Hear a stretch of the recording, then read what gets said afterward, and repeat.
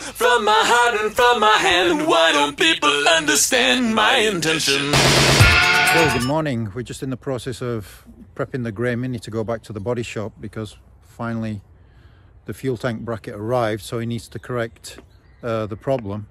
But actually, the reason I wanted to talk to you today was actually to talk about the feedback that you gave regarding the electric Mini. So let's go inside. So first of all, just a big thank you to everybody that's subscribed to the channel over the last year, almost a year and a half now.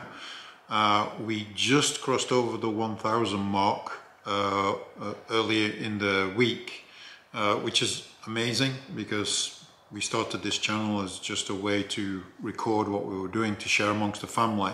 So again, thank you so much, and we'll try and keep bringing you interesting comment that might be useful.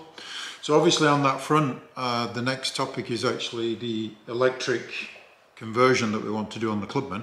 And I asked you a series of questions to get your feedback because we weren't sure where we wanted to go with the overall direction, whether we wanted to do a, you know, almost like a manic conversion, or if we do a sympathetic conversion. Just wasn't sure. So I posted 5 questions and you guys came up with feedback. So yeah, let's review the feedback and go from there. So I think I'm going to have to use my phone to refresh my memory for this, so forgive me if I keep looking down to review this. But the first question was, should we wrap it or should we paint the Clubman? And 17 people commented. 11 of them said paint, 5 said wrap, 1 was undecided. There was a question from Dave at Classic Car Cave regarding the cost difference between the two. And basically what we can figure out at this point in time is that it would have cost around about 2,700 euros to wrap the Clubman versus paint, and the paint looked like it's going to cost somewhere in the region of 5,000 euros to do. So there is quite a significant difference. The next question, again 17 people responded, and it was to do with the front end, whether we restore the steel front end or whether we change it to go to a fiberglass flip front end. And 3 people said flip, 13 said keep the steel, and 1 person again was undecided. And then the third question was regarding the paint color. Now, whether we should keep it original or should we change the color. And if we change the color, we needed to stick within the blue palette because I didn't want to change the documentation for the car. And actually 8 people said keep the original color.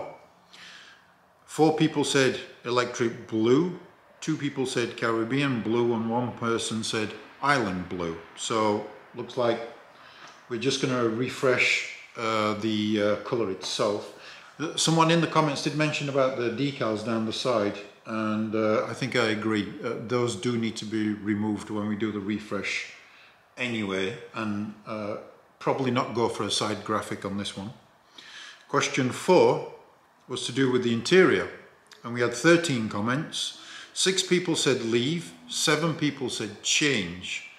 But interestingly enough, nearly all of you agreed that actually the dashboard should change and either go for the flat dash that you see on the Coopers or go for a central binnacle. It seems like the square design is not too popular. And the last question was to do with the disc brake colour, and you came back with feedback on 6 people said blue, 4 people said silver or grey, 2 people were undecided.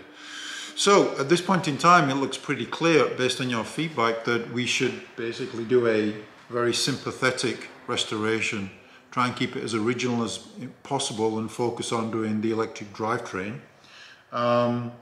So we need to figure out schedules for this because obviously we had some challenges with the grey Mini on the body shop. It will need to go to the body shop to have some basic rust repair done and to be repainted.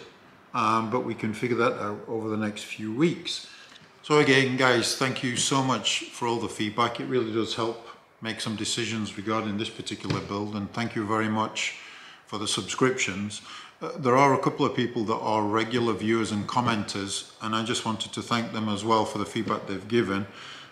Keith from Classic Mini Workshop, Dave from Classic Car Cave, we've also got Randy from Lone Star Mini, let's see now, James Barry,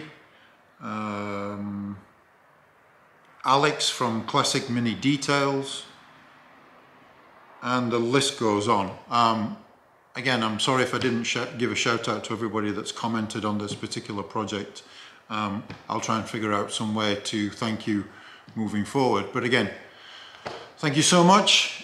We now need to shift to the planning stage to try and get everything scheduled and make a final decision on the last remaining drivetrain.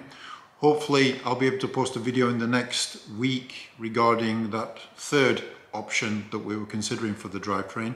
So stay tuned, stay safe, and talk to you soon. Bye bye.